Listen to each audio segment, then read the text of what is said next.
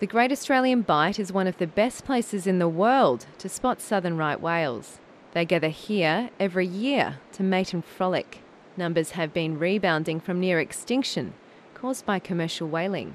The southwestern population of southern right whales in Australia is increasing at or near the maximum biological rate of increase, which is around 6% per year, which is showing good signs for recovery of the population in Australia. Dr. Steve Burnell established the Great Australian Bight Right Whale Study Project 30 years ago. A group of 4 adults just off the 1 kilometre mark, about 700 metres offshore. They were whaled nearly to extinction in the 1800s.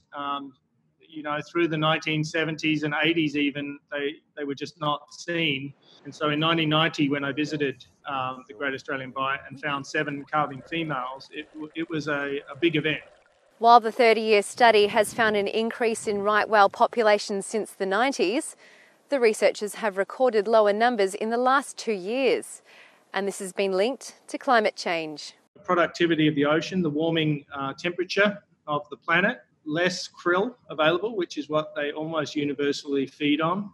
Ongoing research of these giant mammals is providing an insight into how climate variation is having an impact on marine life.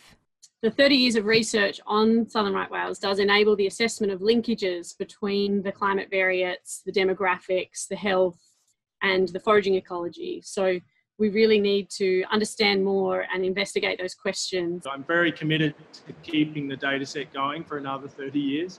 It really does increase in value for every extra year now that we add to it. A recovering population now facing another existential threat.